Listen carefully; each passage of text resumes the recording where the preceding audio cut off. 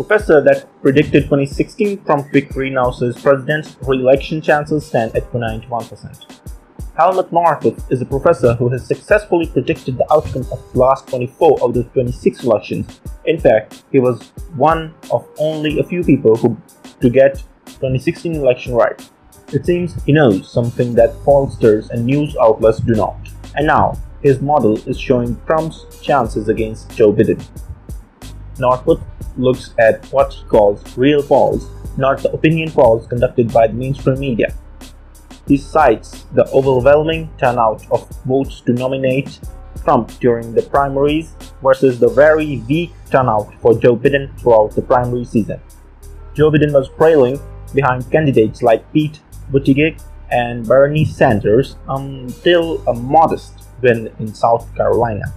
Only after most of the candidates dropped out before Super Tuesday did Biden see any kind of pickup.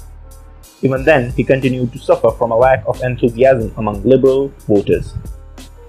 Northwoods is predicting a significant electoral result, 362 for Trump and only 176 for Joe Biden.